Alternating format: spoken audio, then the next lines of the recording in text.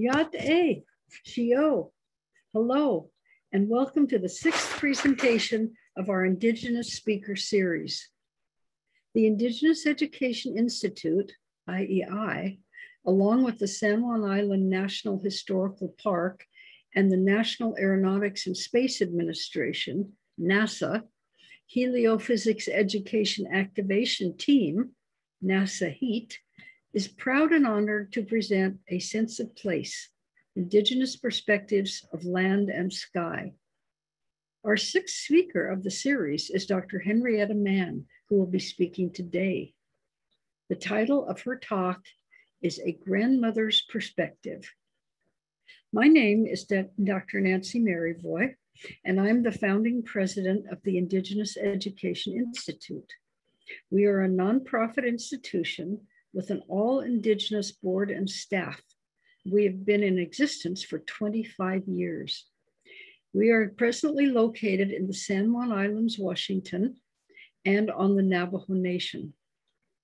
Our mission is to preserve, protect, and apply traditional Indigenous ways of knowing to contemporary life, with a focus on Native education, environmental change, and sustainable, healthy environments on earth, water, and skies.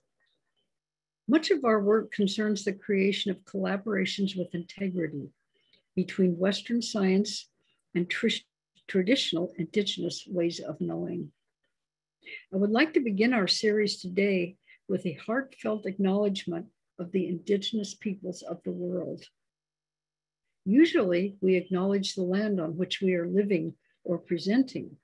But in this day and age of virtual online realities, we are honoring Indigenous people around the world. The presentation in this series, all of them have been chosen to reflect an awareness of the foundations of traditional thinking. In Native ways, everything is interconnected.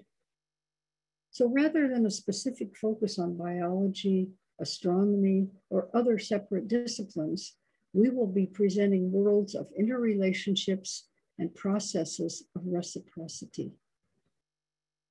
Another focus for this speaker series is expanding awareness and understanding for cultural differences to support more successful and diverse working relationships, whether it be in education, national resource management, NASA, or museums. I want to thank you personally for attending this webinar. The interest you have shown is overwhelming. We have over 600 people registered from all across the United States, and we have participants from around the world, including Canada, Germany, Mexico, Colombia, Chile, Russia, the Philippines, Australia, New Zealand, etc. It is also interesting and heartwarming that we have more than 145 different tribes represented in our registrations for this presentation today. It is now my pleasure to welcome Dr. David Begay, Vice President of the Indigenous Education Institute, for a spiritual welcome. David? Thank you, Dr. Maryboy. I want to greet everybody well.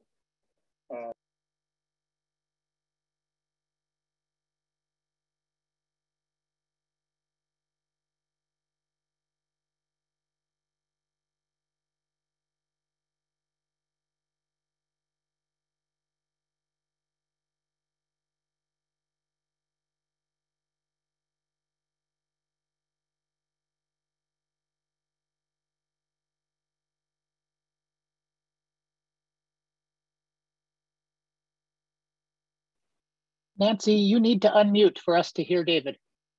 Given to me by my elders that's been carried down through the generation. And I picked one of them that will enable me and empower me to call in the spirits of the 4 directions, so the spirits will be amongst us as we gather here to be a part of this presentation. I always think that we're gifted with a beautiful place on Mother Earth and a place in the universe as our home. It's really a beautiful gift to be a part of this place, a spirit of place and of time and space. And with that, I want to use my spiritual tool to call in the spirits from all directions. And so the spirit will be amongst us as we gather here today. And so bear with me. I'll be using my whistle, which will go out to the spirit, and then it's going to come back. And so the sound and the vibration in our way of teaching, there's sacred sound. And I just wanted to share that. I'll go to the east, the south, the west, and the north.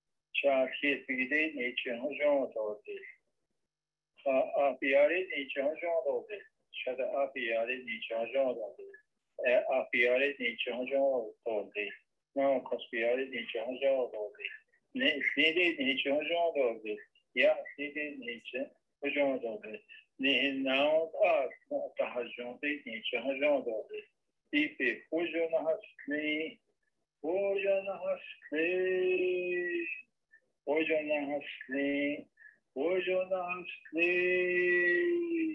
fujo na hasni. Thank you for your patience.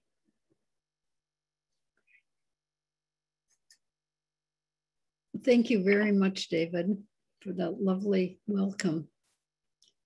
This presentation and all of the events of our series, A Sense of Place, Indigenous Perspectives on Earth and Sky, they're all being recorded and they can be accessed at the Indigenous Education Institute website shortly following the events. Give us about a week to get it up and you'll be able to log into our website, which will be listed at the end of this presentation. And you can go in and it's free. You can download this talk as well as the 5 other ones that have preceded Dr. Mann. As you have registered by email, we will also share notices to you for upcoming presentations. It is my greatest pleasure now to introduce our guest speaker and my dear friend and auntie, Dr. Henrietta Mann, whom we are very honored to have as a member of the IEI Circle of Elders. Dr. Henrietta Mann is a Cheyenne Indian who now lives in Oklahoma. I am not going to attempt to say her name correctly in Cheyenne, and I'm sure she will say it after this introduction is over. For Dr. Mann, stressing the importance of education has been a lifelong mission. At a very young age, she developed a passion for learning that blossomed into an unrelenting quest to promote education for natives and non-natives alike. and led to a career of teaching at the pre-college, community college, undergraduate, and graduate levels. Dr. Mann is the last remaining founding member of the American Indian Science and Engineering Society Council of Elders, a distinguished group of dedicated individuals who provide cultural guidance and support to the entire ACES family. In 2012, Dr. Mann was recognized with the Eli S. Parker Award, the highest ACES honor. She was Director Professor in Native American Studies at the University of Montana, Missoula for some 28 years. In 2000, she became the first individual to occupy the Katz Endowed Chair in Native American Studies at Montana State University in Bozeman, where she was Professor Emerita and also Special Assistant to the President from 2003 to 2016. Dr. Mann was the founding president of the Cheyenne and Arapaho Tribal College in Oklahoma. In 2016, she became one of 2 Native Americans ever to be elected to the National Academy of Education. In 2018, she was elected to membership in the American Academy of Arts and Sciences. Here's a fun fact. In 1991, Rolling Stone magazine named Dr. Mann as one of the 10 leading professors in the nation. Dr. Mann continues to serve on boards at the national and international levels. And now it is my great pleasure to introduce my auntie and friend, Dr. Henrietta Mann.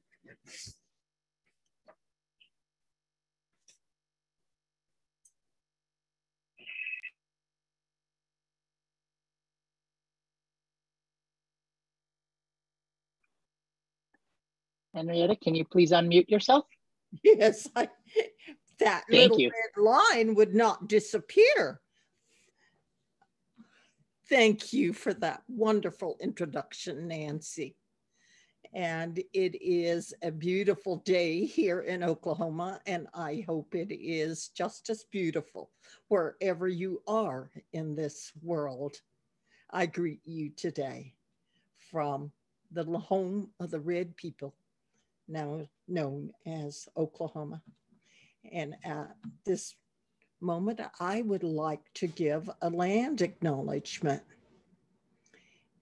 recognizing this home of Indigenous peoples, known by many as Grandmother or Mother Earth, a loving spirit being who anchors our human spiritual roots deep in the sacred soil of her body. This island home of ours stretches from the eastern waters of the Atlantic Ocean across the continent west to the Pacific Ocean, and from the south direction to the north direction under an expansive covering of blue sky. This land, now called the United States of America, is the ancestral home of Indigenous peoples. In our language, Indigenous peoples is Chama-Wutstanil. That is who we are as the diverse Native American nations, Indigenous nations of this land. Chama-Wutstanil, meaning the natural, ordinary people of this land. The United States of America, our ancestral home, was our grandparents first. And we have lived long on this earth. But today we currently share this island home of ours with multitudes of peoples who immigrated here. They came here from the 4 directions of the world. Now we are home to approximately 330 million peoples, and more want to come to this land of freedom, democracy, and in asylum. I think of those little children who are walking alone to the south border. At this moment, I would like to especially thank my niece again, Dr. Nancy Maryboy, Dr. Nancy, who honored me by asking me to be the 6th speaker in this series. I also wish to thank Vice President David Begay for the wonderful blessing that he gave to all 600 plus of us. What a wonderful, all-encompassing way to honor those of you in the audience. I would like to also acknowledge Dr. Polly Walker, the chair of the Indigenous Education Institute, and the other esteemed members of the Indigenous Education Institute Board of Directors. And finally, I would like to also acknowledge the other members of the IEI Circle of Elders. And finally, of course, I thank all of you who have chosen to participate in this gathering, one session of A Sense of Place. Chamawastanil, or Indigenous Perspectives on Earth, Ho, Water, Map, and Sky, Wa. I thank all of you who have chosen to participate in this gathering, those of you sitting out in the 4 great directions of the universe to attend this gathering, one session of A Sense of Place, Indigenous Perspectives on Earth, Water, and Sky. This hour will reflect my 86-year life journey around this earth circle that began along the Washita River in western Oklahoma, or Western Indian Territory, as this place was once called. And I have walked for 86 years under the massive dome of the blue sky. I would like to acknowledge that I am an extension of the Washita River that we call the Lodgepole River. It was a winter camping ground, and when the Cheyennes would leave to make their spring and summer visits to other places on this earth, they would take their long lodge poles that they gathered from that valley and lean them against those tall trees that bordered the Lodgepole River, or the Washita. And they would leave them there. And when they would come back to their winter encampment, which was a very nice camping place, they would take their lodge poles and erect their ordinary dwelling that we call the teepee today. But this, or the Washita River, looms large in Cheyenne and Arapaho history, as does Sand Creek in current state of Colorado today.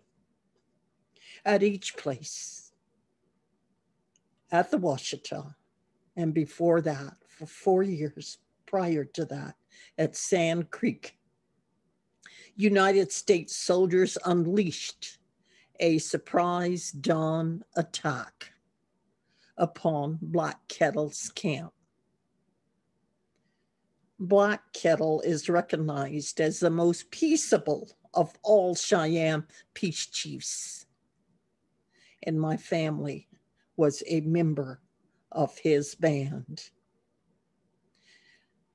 Chief Black Kettle, David Doe, signed 3 treaties of peace and friendship with the United States of America. John Milton Chevington is a name that is associated with Sand Creek. Chevington was a Methodist minister, become soldier, and he led the Colorado 3rd Cavalry at the Sand Creek Massacre. Black Kettle flew a United States flag and a white flag of truce from a tall lodge pole at his camp along Sand Creek in Colorado Territory. Nonetheless, the military violently attacked and engaged in heartless mutilations of the dead Cheyenne and Arapaho, primarily women and children. Fetuses were cut from the wombs of their mothers. Genitalia were cut from the men and the women. Some of them were used as hat bands, saddle horn covers to adorn their bridles. And the bloodless third carried their human trophies in parade as they marched back into what was then Denver City. And the Cheyenne and the Arapaho body parts were put on display at the Apollo Theater and in some of the local saloons. How can one ever forget Sand Creek? 4 years later, Black Kettle's people were again subjected to the ruthlessness of the military as they were settled into their winter encampment along the Lodgepole River in Indian Territory. This time, the boy general of the Civil War, George Armstrong Custer, led the men of the 7th Cavalry against Black Kettle's camp. Regrettably, Black Kettle and his wife were killed that day. And as Custer and his men earlier that day waited for dawn to attack Black Kettle's sleeping village, the dark night suddenly became as bright as day. Custer initially thought it was a Cheyenne signal that they had been discovered. However, it was a star that glowed brilliantly in the night sky. Ben Clark, chief scout for Custer, said that Custer called it the Star of the Washita, and that it predicted his victory. Kate Bighead, one of our Cheyenne women historians, referred to him, to Custer, as the son of the morning star. However, in his book entitled Washita, Jerome A. Green, in a footnote, quoted Mort Wegman French, explaining this event. He said, modern astronomical calculations indicate that what Custer and his men saw very likely was Mercury, which in its celestial orbit was especially bright on November 27th, 1868. Venus, often referred to as the morning star, had risen that day more than 3 hours before sunrise, and so was already too far above the horizon to fit the historical description. Vistor, my maternal great-grandmother, and White Buffalo Woman, my paternal great-grandmother, were present in Black Kettle's encampments at both massacres. They survived to tell their stories of those two tragic events. Consequently, the Cheyenne and Arapaho collectively have a strong but heartbreaking connection to Sand Creek and the Washita. I personally have a strong emotional attachment to these places because of the genocide and injustice that took place there. My grandmothers, along with others, lived to tell their stories of courage and survival. My grandfather, White Buffalo Woman's son, her youngest son, lived on his allotment about 15 miles downriver from the massacre site. And his allotment was along the Washita River. 4 generations, 8 people lived in this small 3-room house. White Buffalo Woman, who reared my father from infancy, prayed daily that she would live long enough to see his child. I was that child, the answer to her prayers. My father told me that the entire family was waiting when my mother and I came home from the hospital. And early the next morning, White Buffalo Woman, a respected midwife and healer, performed a baby pipe ceremony for me. At that moment, she stood at the center of the cosmos, holding my tiny body in her hands in the same way that men hold and offer their sacred pipes. She pointed my head to the southeast, to the southwest, to the northwest, and to the northeast, where the most holy Cheyenne spirit powers live. Ma'el, the Great One, our creator, had created these 4 spirit powers to witness the act of creation and then directed them to their homes in the semi-cardinal directions of the universe, from where they continually watch over human beings and all life. They are still there. They are still looking over us and protecting us.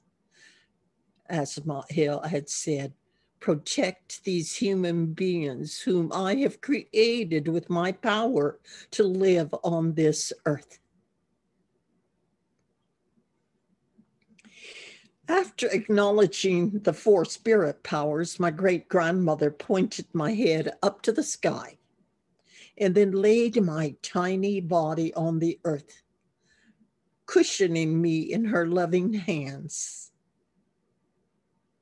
She had made my first blanket for me. It was a tanned buffalo calf hide. That was my first blanket, a little calf hide. And then she offered a prayer, after which she handed me to a family member, and I was passed around the circle in a clockwise direction, following the movement of the sun. Each person present held me, spoke to me, welcomed me to earth, and wished me a good life journey.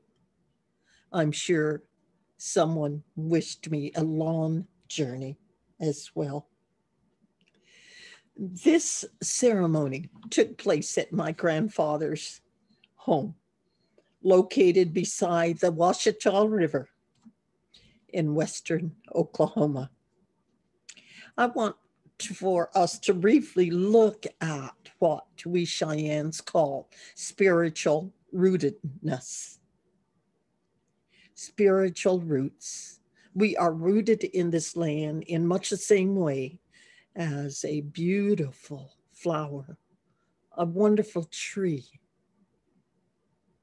the sweetgrass, our rooted relatives.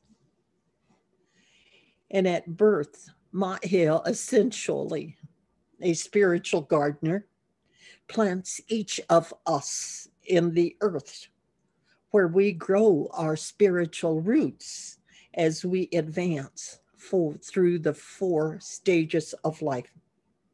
Initially, we are fragile baby plants who can easily be uprooted from our cultural ways and who require nurturing and loving care.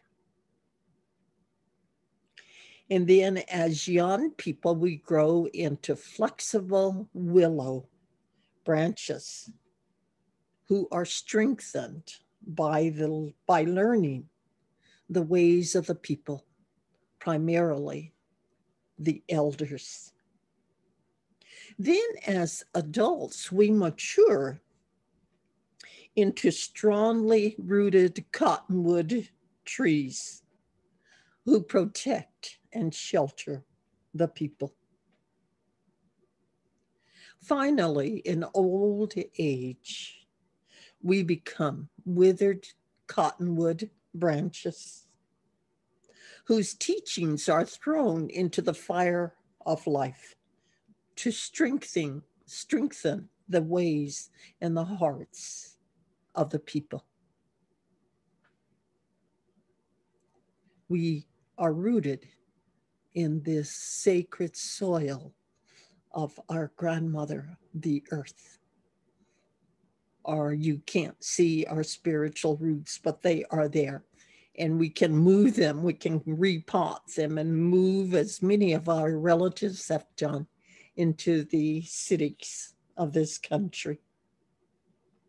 Thus, on a May Day in 1934, White Buffalo Woman chose this place for Mahil to plant me, as one does a seed.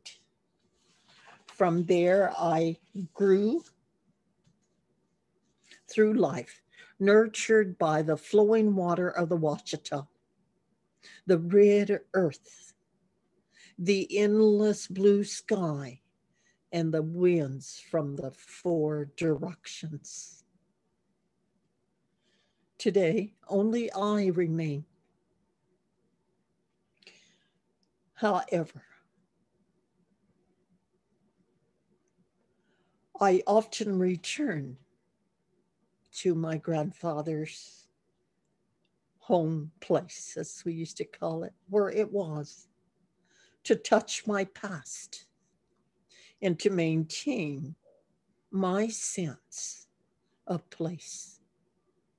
It can make for a lonely experience at times.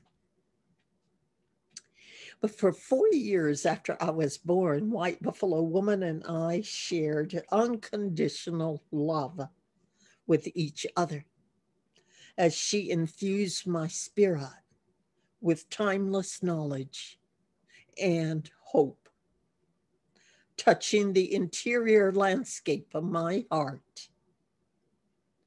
And upon her departure to that eternal, gigantic camp in the stars beyond the Milky Way, she left her son and grandson to pass her teachings on to me. My grandfather and my father would often preface their teachings with, "My mother said," or "My grandmother said." She spoke to me through them. And as I grew, I heard and learned the many nighttime stories of the Cheyenne. Stories that usually begin with the phrase, "Ivavit." Ivavit, meaning in the past of long ago. And of all the teaching stories, the ones about sweet medicine, Motsi'yoy, are exceptionally important in terms of our sacred history as a people.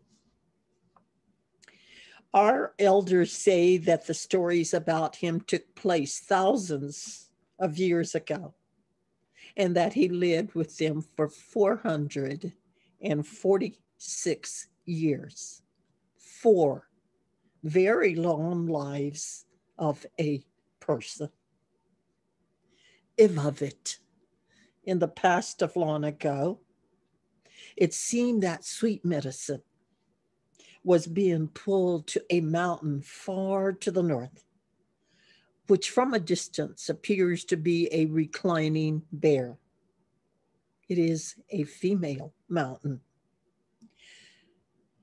We call that place Noawus, Bear Butte, our teaching mountain, the giving hill, the place that gave us our way of life.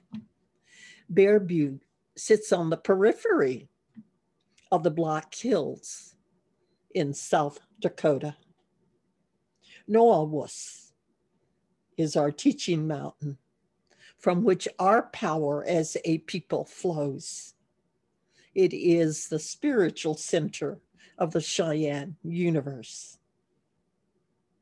The Cheyenne and Arapaho people, as well as the Lakota and the Kiowa, are attached to the sacred mountain that gave them their ways of life, new cultural beginnings, and which provide and hold their identities as unique peoples.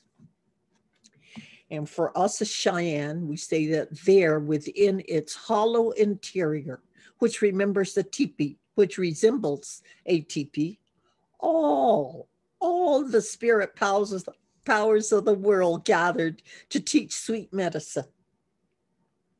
His teachers included the spirit of the sun, moon grandmother, earth grandmother or mother, water spirit, sky spirit, spirit of the bear, bison spirit, eagle spirit, red-tailed hawk spirit, the rock spirit, and the spirits of sage, cedar, sweetgrass, and countless more.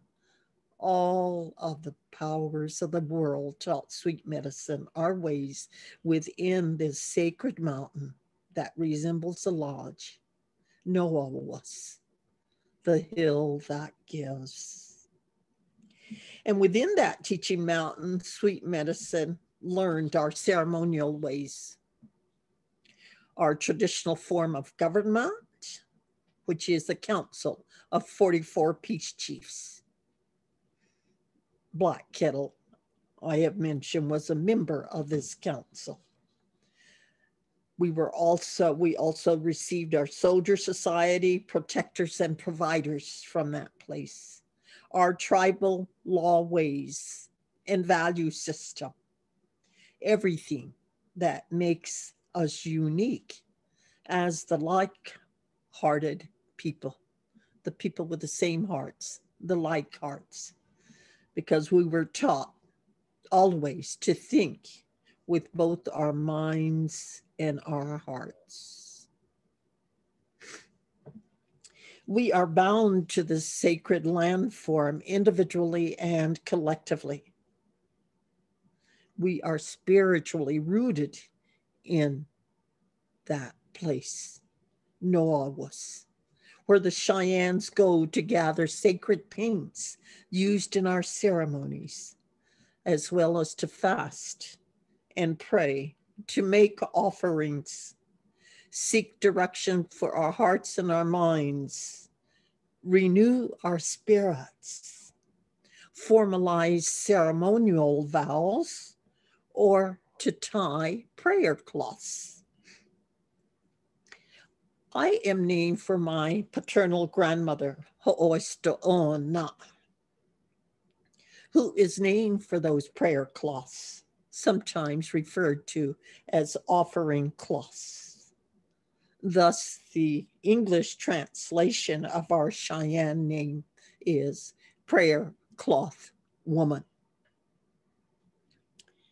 Others make pilgrimages to Noahuas just to see and walk on sacred ground and to show reverence and love for the earth and the rocks.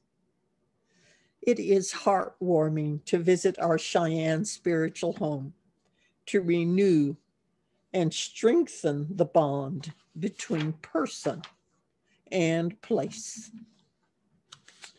Like so many others before me and those after me who have fasted there and who will go there to fast, I too have a place on the side of that female mountain, Bear Butte, Noahuas.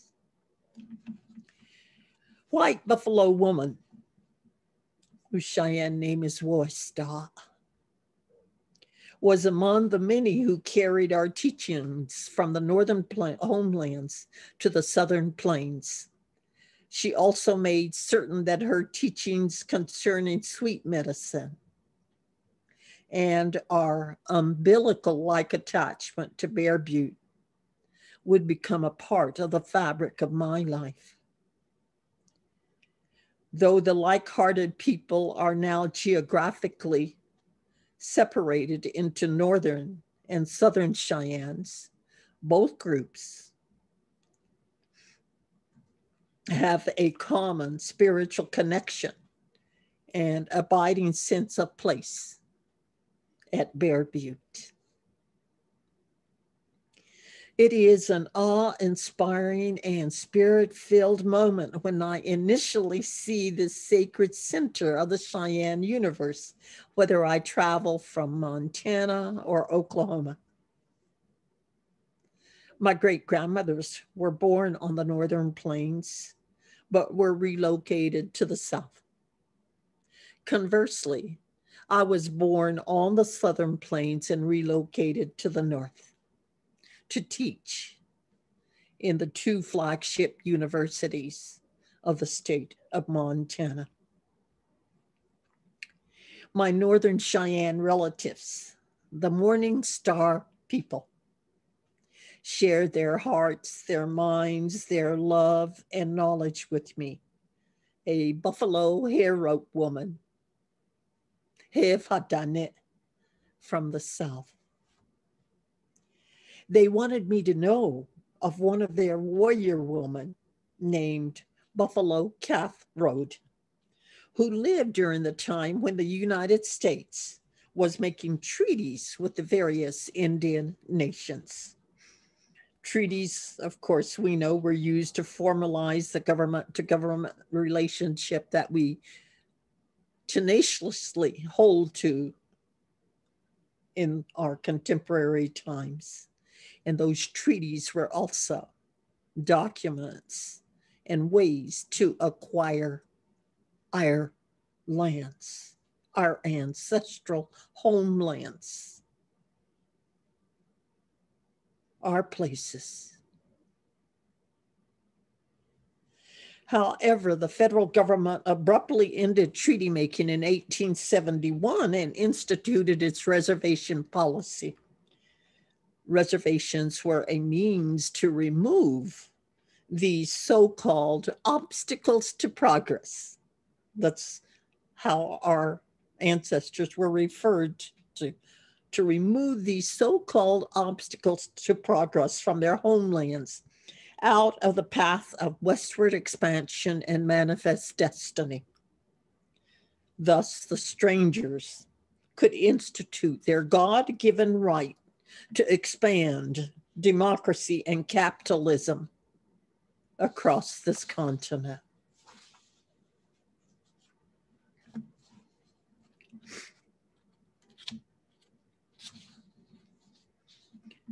The world must have changed for our beloved ancestors as they saw their land slip out of their hands, their places of prayer.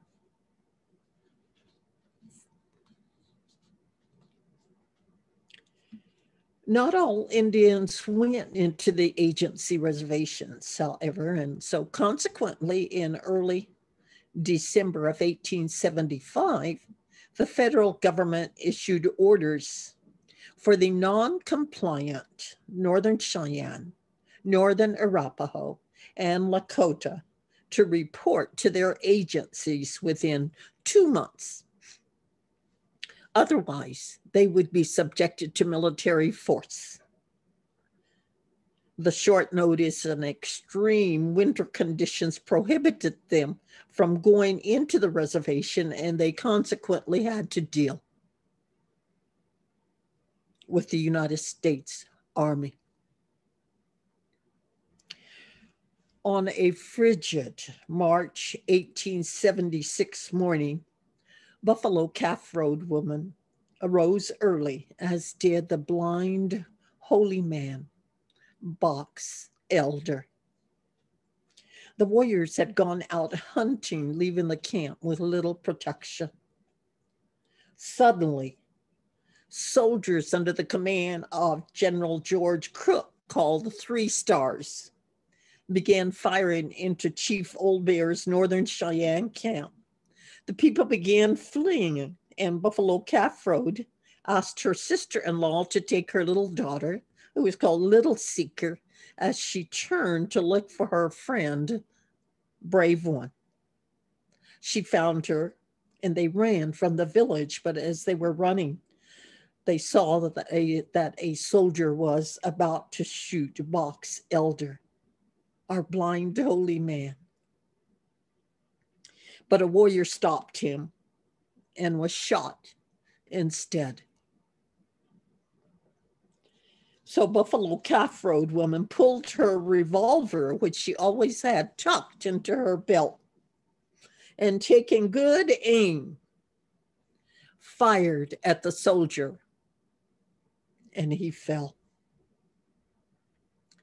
The three then escaped up the rocky mesa and watched in horror as the crawling white spider soldiers that we call the elk set fire to the village. Even the 1,000 dress, as it was called, because it was adorned with 1,000 elk teeth. Took a lot of elk since they only have 2 in each one. But even the 1,000 dress did not escape the burning of their wealth. Then the blue coach drove the Cheyenne pony herd away with them. This attack triggered memories of Sand Creek for Buffalo Calf Road woman. She remembered her mother sent her running for her life away from her Southern Cheyenne family and everything she loved. She ran alone, a little girl, and her dear friend, Brave One, and sister miraculously found her. The three fled north that frigid November 1864 day and wandered a month before reaching the safety and protection of Dull Knives Village. Buffalo Calf Road woman eventually married Black Coyote, a Northern Cheyenne, and lived with the Northerners for the remainder of her life. Well, their chief, Old Bear, decided, once they got their horses back, that the warriors brought back, half of them, well, he decided that they should go find Crazy Horse. And they walked until nightfall.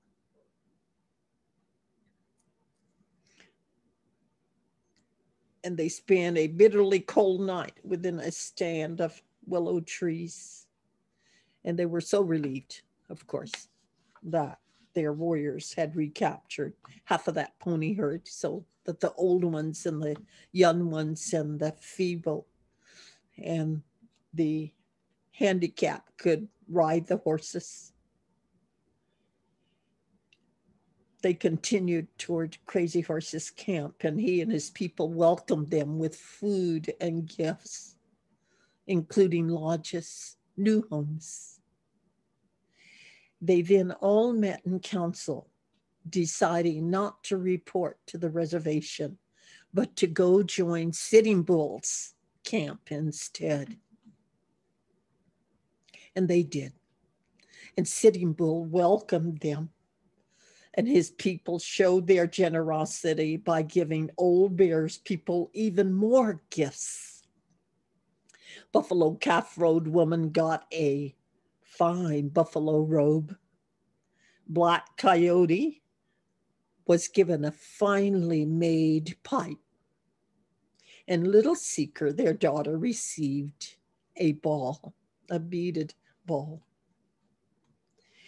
And as it goes, the Lakota people began arriving, as did many from their reservations, and their numbers climbed into the thousands. And one day, Lame White Man and Twin Woman arrived from south, from Oklahoma Territory, and they brought along Comes in Sight, who was Buffalo Calf Road woman's brother. Comes in Sight. Years earlier, the brother and sister discovered that each other had survived the attack at Sand Creek. And to ensure their safety, scouts went out daily in all the directions. And one day, Cheyenne scouts hastily returned to report that 3 Stars Crook was camped at the Rosebud with some 1,000 soldiers and about 200 Indian scouts. Since Crook had entered their country in violation of their treaty terms, the Lakota and Cheyenne decided to go to war. They made the decision to travel by night, and the warriors were ready to leave by sundown. Black Coyote and Comes in Sight were to ride out with 2 moons, when Buffalo Calf Road woman rode up and told them that she was going to go with it. Of course, this resulted in a great deal of discussion, and finally the blind holy man, Box Elder, declared that she should go alone. 2 moons acquiesced, and she positioned her black stallion between her husband's horse and her brother's horse. And they rode through the night and stopped at dawn to prepare for battle. The warriors painted their faces and put on their war clothes and their medicines. Buffalo Calf Road woman watched as her husband readied himself for battle. And after her brother painted his face, he put on his bonnet with 100 feathers and picked up his long feathered lance. Buffalo Calf Road woman only had her 6-shooter. They rode up a steep bluff where they met some of Crook's scouts, and the battle began. Buffalo Calf Road woman fought all morning and was watching from a bluff when she saw her brother Comes in Sight in a gap below her. She saw that his horse was shot out from under him, and he landed on his feet, and he began to run in the ways that snakes crawl. And Crook Shoshone scouts, it is said, rode down the hill to kill him. She kicked her horse into a run, descended into the gap, and quickly rode toward her brother as bullets flew all around her. She reached him, turned her horse, and he grabbed her saddle with one hand and the horse's neck with the other, hanging on the side of the horse as they rode away to safety. Later that afternoon, the Cheyenne and the Lakota withdrew with their wounded and dead, knowing that they had stopped 3 Stars and his troops, who retreated to camp rather than pursue them. The warriors returned to their villages to perform their usual ceremonies, and Buffalo Calf Road woman was honored for her bravery and given a new name of Otzim Hit, meaning brave woman. Then, furthermore, the Cheyenne renamed this June 13th, 1876 battle, the Battle of the Rosebud. They changed to the battle where the girl saved her brother. That's how we know it today. Well, the Cheyenne and the Lakota eventually moved their village of thousands to the Little Bighorn. It was there on June 25th, 1876, where George Armstrong Custer attacked their village, and he and 262 men under his command met their death. Buffalo Calf Road woman fought courageously at the Battle of the Greasy Grass, as it is called, and brought honor to her new name of Otzim Hit, brave woman. The Battle of the Little Bighorn, the Battle of the Greasy Grass, was a significant moment in American Indian history, which would never be repeated. The Lakota, Northern Cheyenne, and Northern Arapaho had defeated the 7th Cavalry of the United States military and carried away its guidon as a symbol of victory. But for those First Nations who participated in this battle to preserve their ways of life, it was essentially the beginning of the end, and there would be no peace for them. So the battle where the girl saved her brother and the Battle of the Little Bighorn are significant historical events that have resulted in strong physical and emotional connections that can never be severed.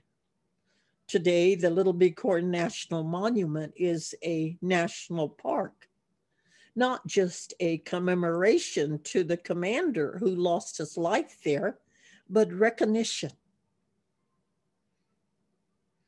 of the might and power of some 3 allied Indigenous nations, the Northern Cheyenne, the Northern Arapaho, and the Lakota. And there were some Southern Cheyennes that were there as well.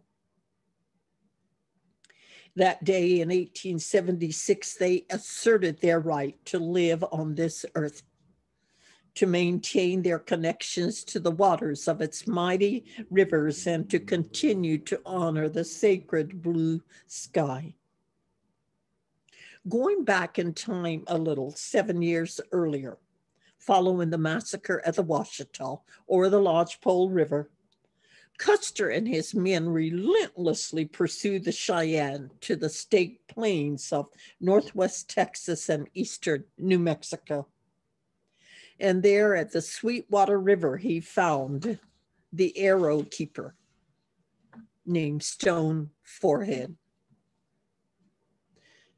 He was also called Medicine Arrows for the sacred objects that he kept. So the sacred arrow keeper invited Custer into the arrow teepee to smoke the pipe with him and 6 Cheyenne chiefs in the presence of the sacred arrows. And Custer stated in there that he would never harm the Cheyenne, that he would never point his gun at a Cheyenne again. And then a third time said he would never kill a Cheyenne. Stone Forehead, the arrow keeper, cleaned the pipe, positioning the pipe so that some ashes fell on Custer's boot. He then explained to Custer that if he were not being truthful, he and his entire command would become like those ashes.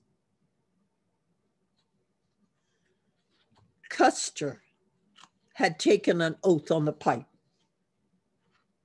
but he again pointed guns at the Cheyenne, thereby violating his oath. We honor the pipe. And further, Custer's interpretation of the Star of the Washita as assurance of his victory was true there, but it was not true at the Little Bighorn. He had smoked in the sacred arrow, the sacred pipe of that keeper, and made some vows that he would never kill another Cheyenne. And 7 years later, look what happened to him and his entire command, as Stone Forehead had said, at the Little Bighorn. The morning star stands, as we know, between darkness and light.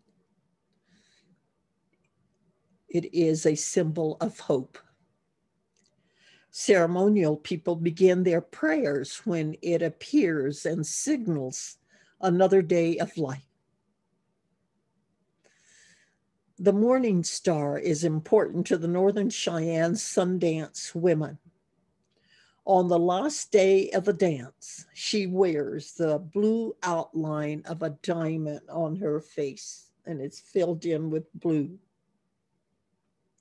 And that represents the morning star. It is the ceremonial symbol of purity of spirit. And this diamond on her face represents the morning star through which she will forever view life. So the locations of the Sand Creek Massacre, the Battle of the Washita, Bear Butte, the battle where the girl saved her brother, and the Battle of the Little Bighorn are all places to which the Cheyenne and Arapaho are emotionally and historically attached. They are places of sanctity in the collective memory of the people. And we know that tragic experiences such as Sand Creek and Washita can sometimes be the basis for intergenerational historical trauma that some of our people carry yet today. Nonetheless, even heartbreak has created bonds between a people and the land. In a different time of my life, I worked with the American Indian Religious Freedom Act Coalition for the purpose of amending that piece of legislation, ARFA, American Indian Religious Freedom Act, passed in 1978. And one of the 4 sets of proposed amendments was to protect Indian sacred sites. Essentially, that would mean protecting this entire country. And the public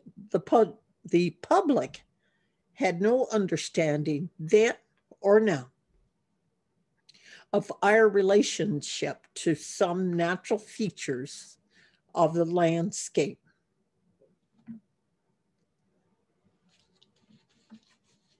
Those places are sacred. some of them. And are our churches, our synagogues, our temples, our mosques, places where Indigenous peoples go to pray in the way that we still go to pray at Bear Butte. Indigenous peoples have many such sites across the sacred landscape of our country, most of which are on public lands. Unfortunately, many such sacred sites have been under attack and face one type of development or another, such as oil and gas exploration, oil pipeline construction, like at Standing Rock, mining, logging, recreation, or tourism. Also, many sacred sites of the Tohono O'odham have been desecrated by the Trump administration's construction of the border wall.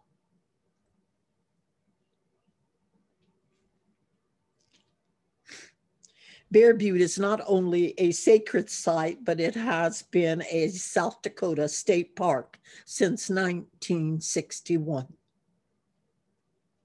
However, its status as a sacred park, as a state park, does not change its sacred nature. It is still a place of prayer and will forever remain the spiritual center of the Cheyenne universe. Today, development is inching closer to the mountain because of the need for creating the necessary accommodations to meet the growing demands of the annual Sturgis motorcycle rally,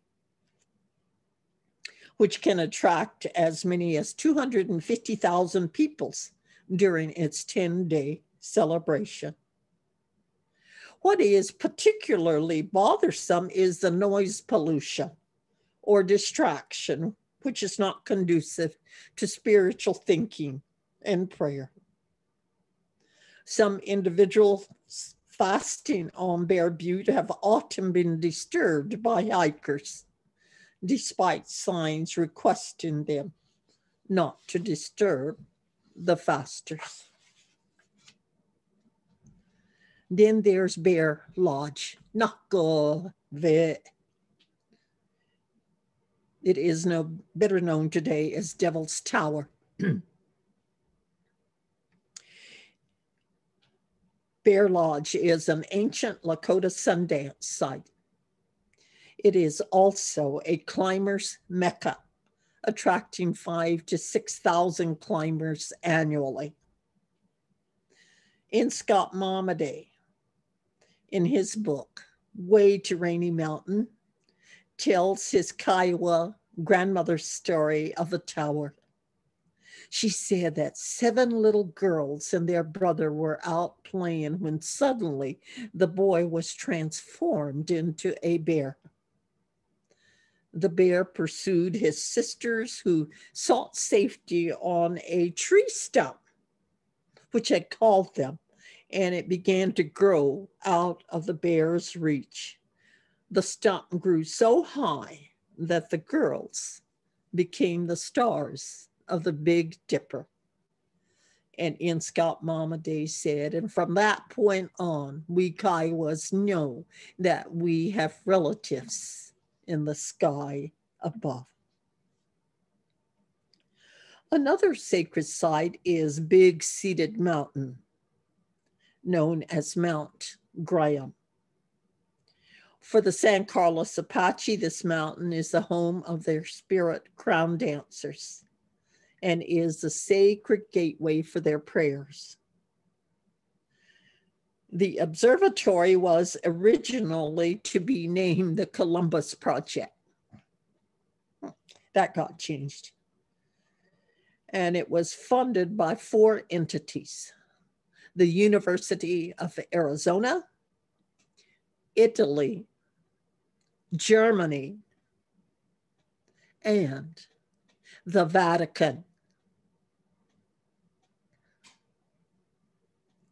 This gateway of prayers for the Apache is now home to the Mount Graham International Observatory.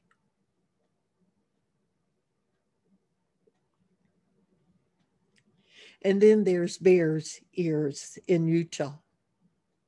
It is sacred to many nations from the region. In fact, a coalition of 5 nations comprised of the Dene, Hopi, Ute Mountain Ute Indian tribes, and the Zuni have battled the Trump administration to maintain the sanctity and the size of that area.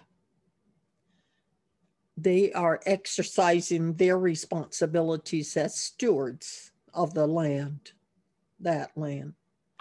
Bear's Ears for them is a place of healing, a sacred site that has maintained a connection to the ancestors for 10,000 years.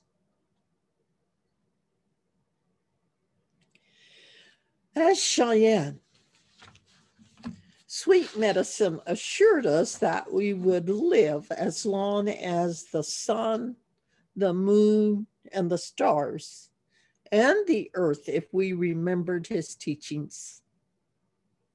Thus, we continue to pass on his teachings and observe our annual ceremonies so that our children and grandchildren after us will continue to walk this earth. As we know, our descendants too can say, and that's what we want them to say with certainty and with love, I am earth. You are earth. We are all earth.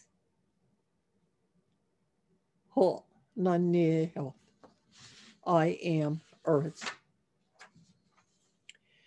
The Cheyenne use earth in all our ceremonies, and we return to sacred ground time and time again to pray for strength and direction on our earth journeys.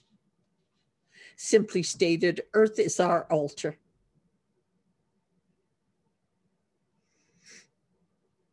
That's not just confined to the Cheyennes.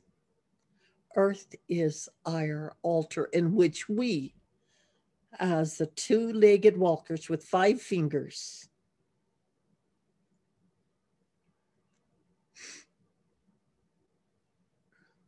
where we live, it's our altar. And it is from this earth that we send out our prayers to the universe, to the 4 great directions where the powerful spirit beings sit and live. When we each complete our human journey, our spirit follows the road of the Milky Way to that gigantic encampment on the other side of the Milky Way, where all life, it is said, continues to be lived as it is lived here on earth. Our spirit home exists in infinity, which it shares with all of the stars, other planets, the sun, and the moon.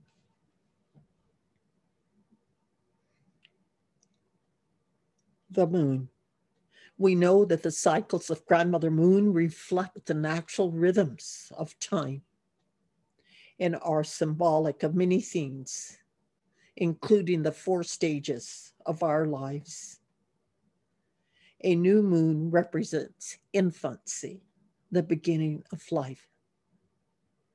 A crescent moon represents adolescence and youth.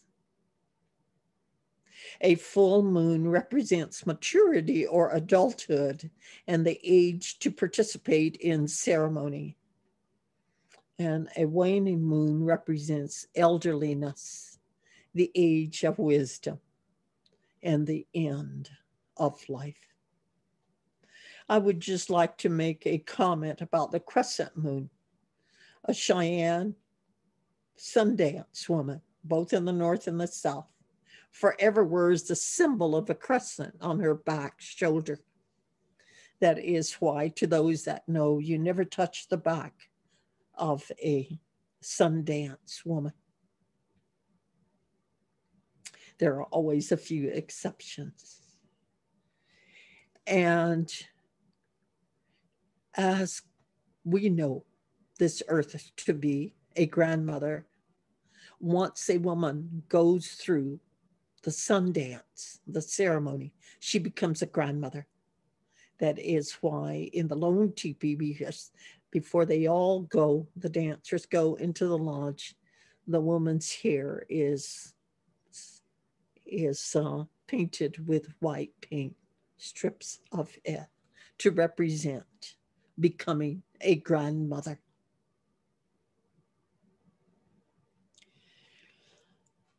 Our ancestors and traditional knowledge keepers impress upon us that all life exists in an interconnected, interrelated system. We are related one to another, not just as the four different colors of human beings, but to all the peoples who share this awe-inspiring universe, such as all the rooted peoples, the flying, crawling, swimming peoples, the four-legged peoples, the rock peoples, and the earth, water, air, and fire, spirit beings. We are all kinspeople who share the cosmos. And on this journey of fires, all across, around this earth circle, we are encouraged to be good relatives. In the Lodge of New Life, the Sundance, Ho'ohem, as we call it, the men dance in unison at dawn to greet the sun as it begins its daily journey, travel across the sky. And when the dance is over, people stand in line to drink the healing water from either a male or a female sun dancer's bucket.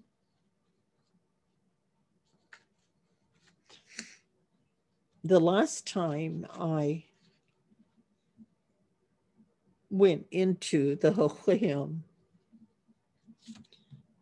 the Sundance priest acknowledged me as the oldest sun dancer in both the North and the South. That was when I was 82 years of age.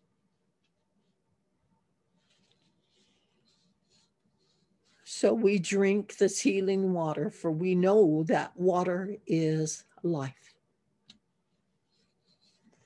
And then the dancers return home, content in the knowledge that through their prayer dance, the world has been renewed. We do this annually, every year. And then when the Sundance is over, the members of the spiritual community continue their duties and wait to see that morning star so they can begin their daily prayers, which brings another day of life and hope, the kind of hope that we and our relatives need today in this time that we live. So that is the 86-year journey, nearly 87-year journey that I have been on, from the waters that nourished me, the Ouachita River, and to the waters of life that I have drunk in the Sundance, and the prayers that I give on this altar of earth and the air that we breathe from the four directions, the air that we carry within us, and the fire of life. That is my journey to today. And I wish to thank you for being such a wonderful audience, even though I can't see you. But I wish you a long life, good health, a long, happy journey of life. Now, Shemna Hina'ani. Thank you.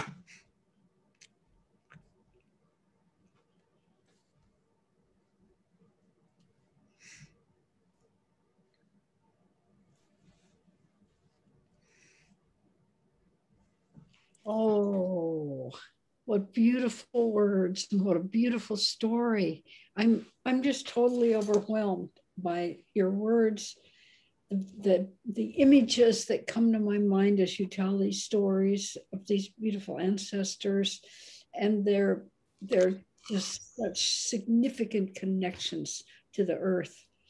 And my hope is that anybody that's listening that has a role to play in stewardship of the earth, which is people from the national parks, national monuments, Forest Service, Fish and Wildlife, that you will take these words and the messages and the stories with you as you make your decisions for your agencies, and know that this isn't just soil, this isn't just a place, it is so connected, so connected to the people.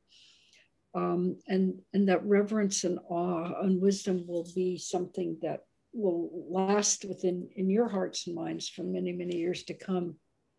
Thank you, Auntie. I cannot tell you how happy I am to hear your words today. It was my honor, Niece Nancy. Oh, it's all of our honors to have listened to you. At this point, I'm going to turn it over to Dr. Polly Walker, who is our chair for the Indigenous Education Institute. We don't have time for many questions, but we may have one or two. Anyway, I will turn this over to Polly. Wado, thanks, Nancy. Dr. Mann, wado galieriga. Thank you. I am so grateful for your powerful and beautiful knowledge and wisdom that you've shared with us today. And I will pose just one or two questions. You can let me know if you think we have a full enough time. After just one question, we can also end there. So our first question for you would be that this series of IAI talks focuses on Indigenous perspectives of land and sky. Would you please explain the role of stewardship of Native peoples in relationship to the natural world? Thank you for that question, Dr. Walker. Now, you can use the context of what I have shared with you as a backdrop to what I have to say. There are many individuals that look upon our stories, our stories that relate to the beginning of life as, stories that just entertain children. What relevance do they have? Well, they are as sacred to us as Genesis is in the book of as creation is in the book of Genesis.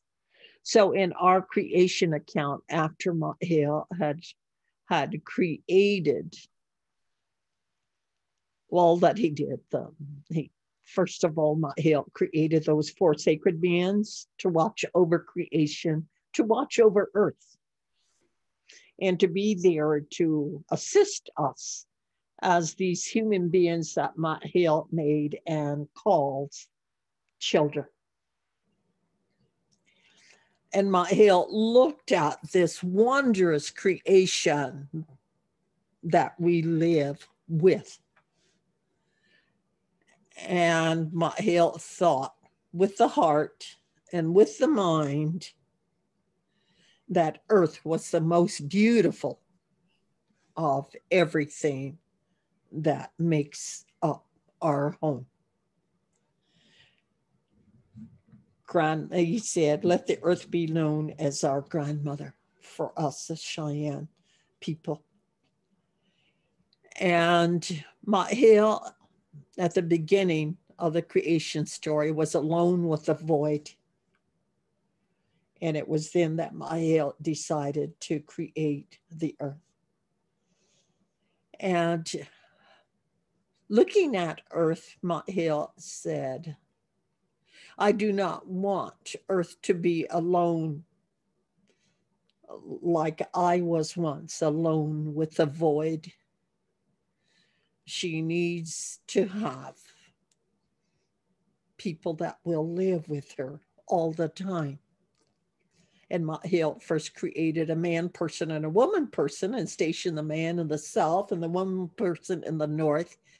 And although the woman has white hair, she never grows older, and the man stays young, and his assistants are rain and thunder.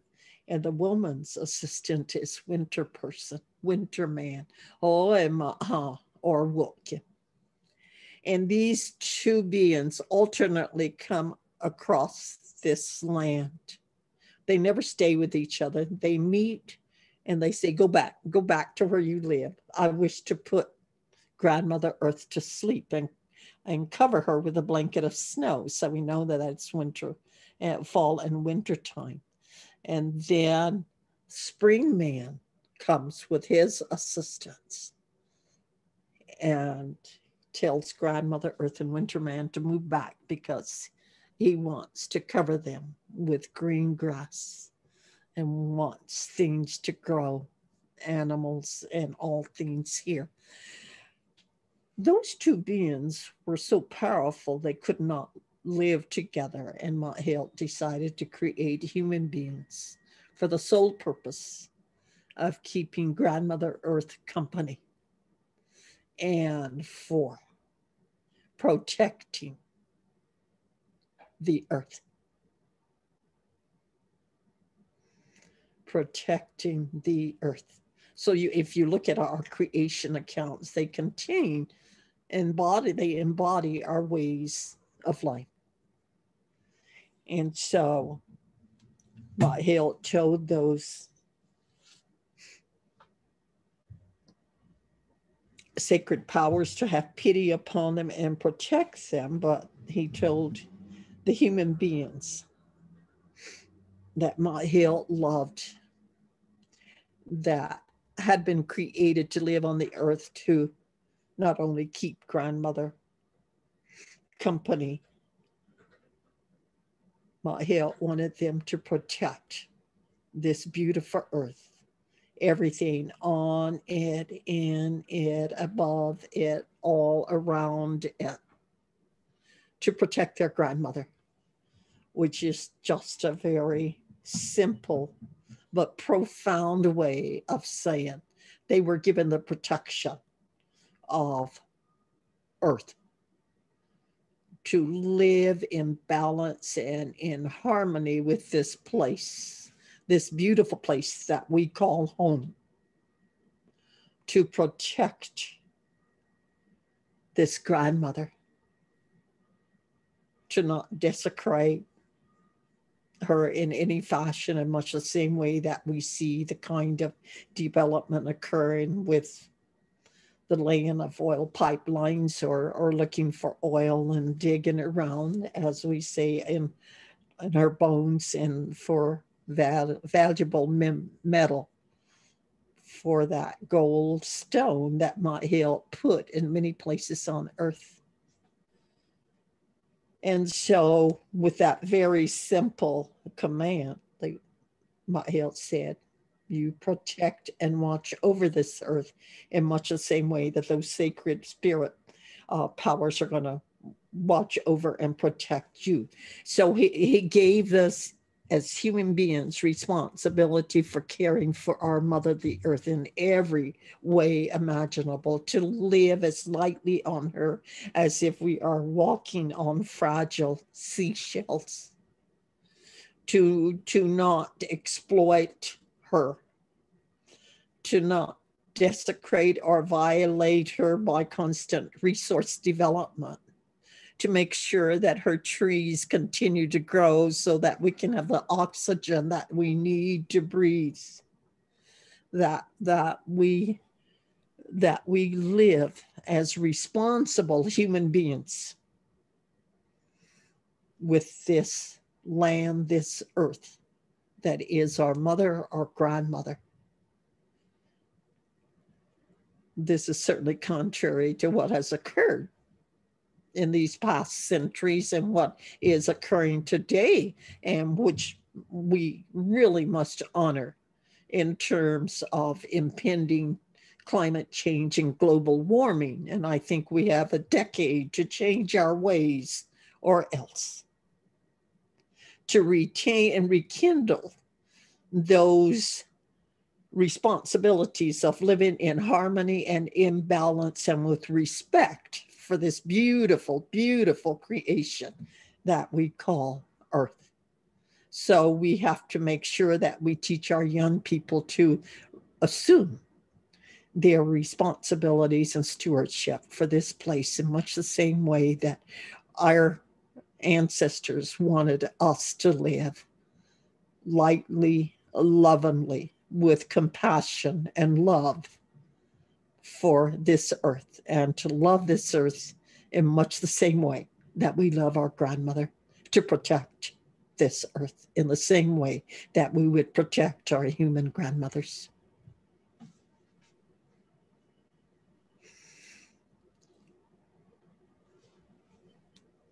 Polly, you're muted. Thank you so much. It's so relevant for our series of talks. And as you said, for addressing the most pressing issues that all of us are facing. And I would love to ask you another question. I'm also cognizant that you have shared your experience and wisdom with us for about an hour and a half. So I just want to ask you, do you want another question, or would you like to wrap it up here?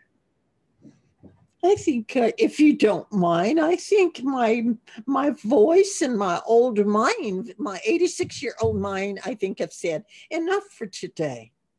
And I hope that you all understand that. Go and find your elders in your communities, where you work, where you live. Take them offerings if you're going to go and ask them for advice. Go and sit at their feet. Honor them. Ask them to share their knowledge with you. They will share. They will give. But you be respectful and exercise that aspect of reciprocity. We are human beings. We are loving, kind, compassionate peoples. So those of you that work in tribal communities are blessed, beyond blessed. Go to know those elders in those nations with whom and for whom you work. They will share with you. There is a great deal of knowledge that they have. We don't know all the answers in the world. Some of us don't know how to navigate the world of technology as well as you do, but make use of that world of technology and your research skills to go on the web, to locate your sources, to find, for example, the Macaw climate mitigation plan, and help those nations develop their own. We're only talking about 10 years. Time is critical. So come together with the first environmentalists of this land that is our only home, blue planet Earth.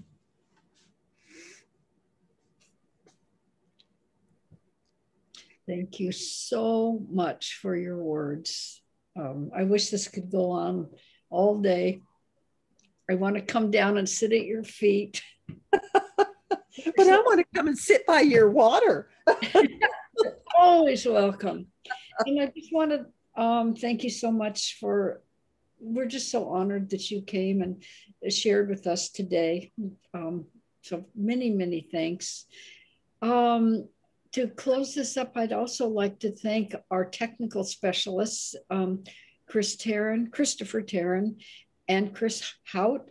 And just think, the coyote did not come in today and disrupt everything like has happened before. So thank you for all your technical expertise in setting this up. I also want to extend my thanks to Marcia de Chardonnez, who was the former superintendent of the U.S. National Monuments in the San Juan Islands, and also Alexis Freedy and Joe Dolan from the United States National Parks up here in the San Juan Islands for their support and enthusiasm for this series. I also want to thank NASA's NASA Heat group, the NASA Heat Activation Group, for your support of this series. And I really want to thank all of you in the audience that stayed with us this afternoon. And I'm just so happy that you had a chance to listen to one of our really renowned elders. I think it's just been a blessing and a wonderful time to be spending with Henrietta Mann.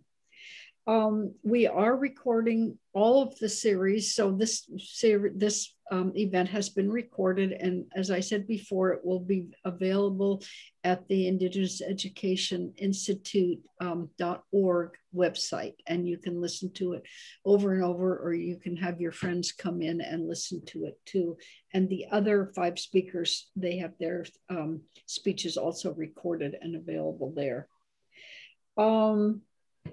We will send an email out to you just after this presentation with a very short survey. And if you can answer the questions and get them back to us, we'd greatly appreciate it, because we use your questions and your comments to create further speaker opportunities. And since there wasn't time to have all of the Q&As that I see floating in down at the bottom of my screen, if you will take the time to answer the survey, you'll have a space to put in your comments and observations. One last thing, we will be getting back to you about our next speaker in this series, who will come present in June. We are still confirming it, but it'll be an exciting presentation, and we'll let you know as soon as it's confirmed. And from the San Juan Islands, and from Oklahoma, and from Navajo Nation, and from Pennsylvania, and wherever else you are from, we send you our best wishes. Have a happy day and spend time pondering on these very important issues that our grandmother, our auntie, has brought up. So many thanks to you all, and thanks for being with us. Goodbye.